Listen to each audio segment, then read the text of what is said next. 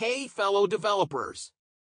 Welcome to the tutorial on how to create UI for multiple resolutions and screens in Unity. If you like this video, make sure to like and subscribe for more useful Unity dev videos.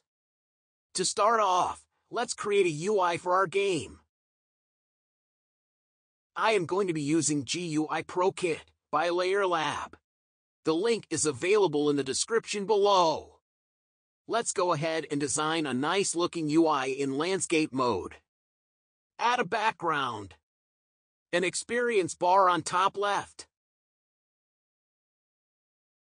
On the bottom right, two buttons, one for starting the game and one for selecting level.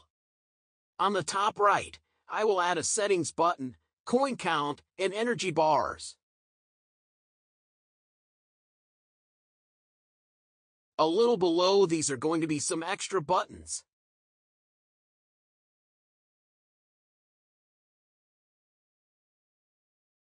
On the bottom left are going to be buttons for store, inventory, and skills menu.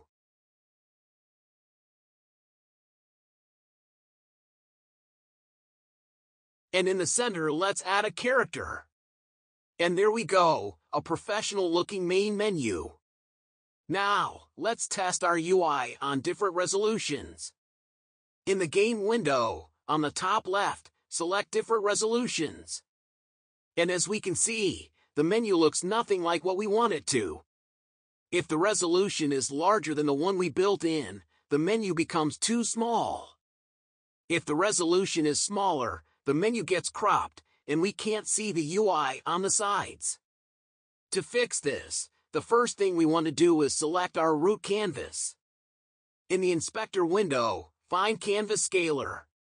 Here change UI Scale Mode to Scale with Screen Size. And now we can drag the slider to choose whether to scale with width or height of screen.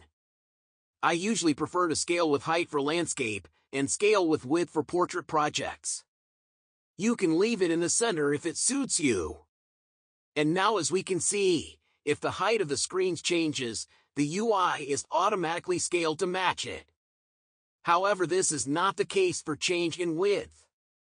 To fix this, we will need to anchor our UI elements. To understand how anchoring works, let's create a new scene. Add a blank UI image in the scene.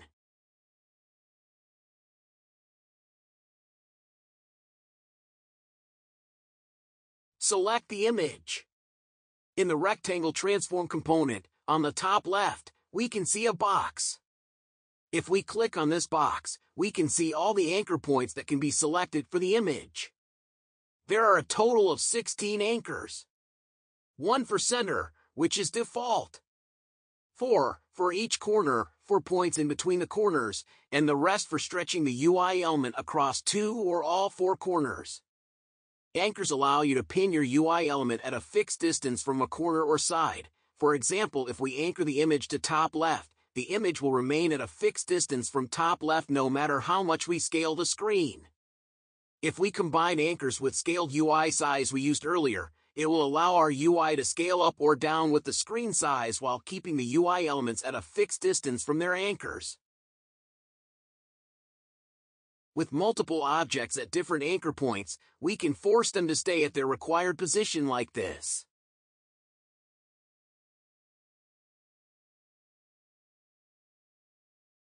Next, if we select Stretch Anchor across 2 points, it will pin the corners of the UI element to these 2 points. The UI element will be stretched up or down depending on screen size. This is useful when we have an image with image type set to sliced, which we are going to use as a pop-up menu background. Similarly, if we stretch it across all 4 corners, this is how the image will be scaled. Now, let's head back to our menu and start anchoring the UI elements. Here, we can anchor each UI element individually. However, a more organized method is to create empty game objects inside the canvas for each anchor point. Anchor these empty game objects to their respective corners, and then move other UI elements inside these empty anchored objects. Let's create these empty anchor game objects. Next, set the anchor points of these game objects, and then set their positions to 0 along all axes.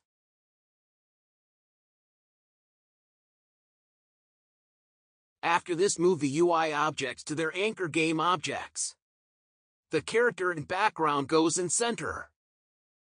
Player experience bar goes in top left. Start and stage select buttons go in bottom right. Settings button, stamina, and coins go in top right. The extra buttons go in center right. And finally, the store, inventory, and skill buttons go in bottom left. Now, if we scale the screen, the UI elements stay in their required positions. As long as the orientation is landscape, our menu is perfectly as we want it to be. Let's adjust the sizes and position of the UI elements.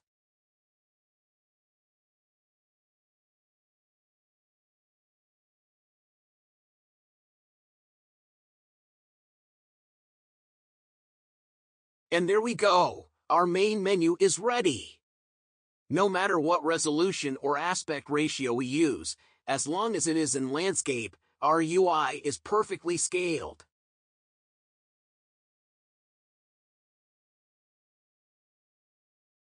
That's it for how to create UI for multiple resolutions and screens in Unity. Make sure to like and subscribe for more useful Unity dev videos.